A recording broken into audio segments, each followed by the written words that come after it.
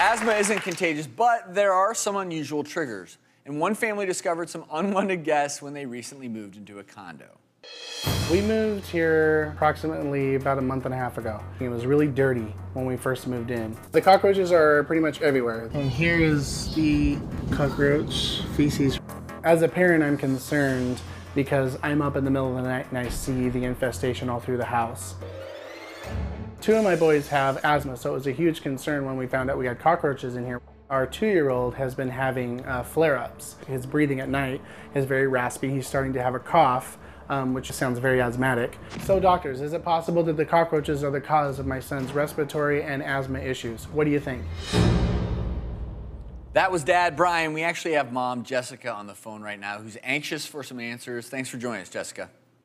Hi. We have some of your pets here with us in the studio. I'm so sorry. I'm curious, how long after you moved in did you start seeing symptoms in your boys? I honestly have to say it was pretty immediate. My youngest, especially my 2-year-old, he was coughing this horrible, raspy, rough cough at night.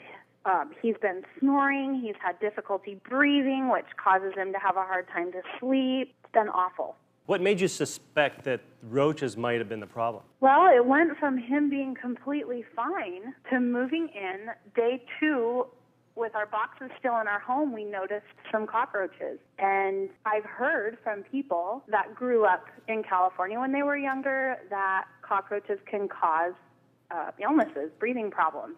And that's amazing that just 2 days after moving in, he starts to see the symptoms. So it's obvious something changed in his environment. And most people would think about maybe mold in the house or dust mites, things like that. But yeah, cockroaches actually are a pretty common cause of allergic reactions, including asthma.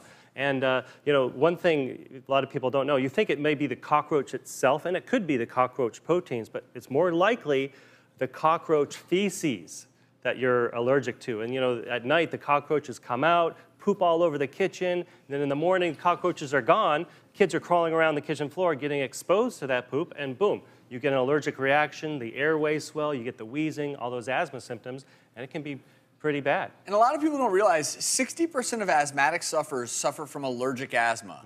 And so for your kids, it could be cockroach feces.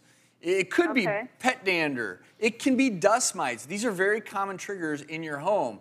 And the takeaway for anyone watching at home is if you just moved into a home or something has changed, new carpeting, whatever it may be, and all of a sudden there's respiratory problems, you need to stop that from spreading. You need to figure out, and one thing you can do is, you know, get allergy testing on your children to see if this might be the trigger. Because sometimes this throws you off a little bit. It could be something else. It could be mold in there. Yeah, we don't know. That's the one thing. You know, whenever you have asthma, you know, and you don't know what the trigger is, it's so much easier to treat the asthma if you know what causes it. So get tested, whether it's the mold or some sort of food or cockroach feces. Now, I'm curious, Jessica, how many roaches have you killed or caught in your trap? I honestly have lost count. Typically, it's when we come out at night and flip on a light. Some nights we've killed 16. Well, here's some encouraging tips for you. Is for every one roach you see, there's 800 of them underneath the sink, behind the refrigerator, underneath the stove. So, you know, what you see is just the tip of the iceberg. They're all over there. So, yeah, you know, if you get tested and it is cockroach allergen that your kid's allergic to, then you can take some steps to get rid of them. First, use some sort of non-toxic pest spray. You don't want to use chemicals because that can make the airways irritated and cause the asthma symptoms to get worse. The cockroaches will come out of the cracks and crevices, so fill those with a putty. If it's a large crevice, you can fill it with steel wool, and that will block the roaches from coming out. You can set out baits and traps, and if you need to get professional help, call an exterminator and try to get rid of all those roaches. All right, so you back in the back row there?